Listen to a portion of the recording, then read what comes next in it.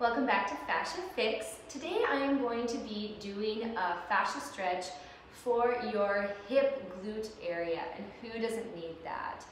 Having tight glutes can lead to a lot of problems, mainly lower back issues, knee problems, imbalance of strength throughout your body, and then creating inappropriate patterns that can lead to injury. So we're going to get those lateral hamstrings released, and this is an awesome way to do it. If you have any knee pain, don't do this if it hurts your knee. If it's okay for your knee, that's fine, but there are modifications that can be done that can make it more effective and also not cause any pain. So we're going to start first on our back. Happy holidays, everyone. All right, so this is called foot to forehead because that's what we're going to be doing. So first what I want to do is bring my left foot up towards my chest. My hips are level, stable, and I'm pushing through my right leg. I am going to reach my left arm in front of the shin here and grab on the outside of my foot. My other hand is going to grab around as well. So what I'm going to do is open up this leg a little bit. I'm going to resist my foot away from me. So as if I want to externally rotate it.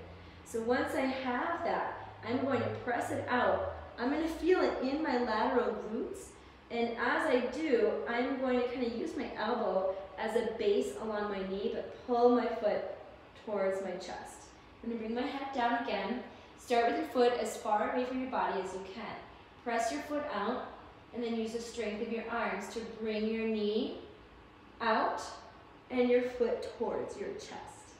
Press it out. Sometimes I bring my head up to get a little bit different execution, and sometimes I bring it down. Press that foot out, draw the knee out and ankle to the chest.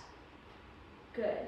So it kind of looks like this to get a little better view, and I'll reach up and grab, kick that foot out, away from you, and then bring it in. Good. Let's try the other side. Take a deep breath in. Good. Exhale. Bring the other leg up. My right arm is going to go on the inside of the knee and grab the outside of the foot. Next, my other hand is going to go up for extra leverage and grab the foot. You can grab however you want with that hand. Stabilize your pelvis, press down through your support leg, and you're going to start with your foot resisting away from you in the opposite direction. I'm going to actually squeeze my glutes a little bit more here. Once I feel that, then I'm going to bring this foot in towards my forehead. Press the foot away, resisting it in the opposite direction. Press that knee out with your elbow as you bring the foot in with your hands. Press it out, resist out, draw. I'm going to reach around and grab this way. Yee. I'm becoming more flexible as I do it. Yay, fascia release. Good.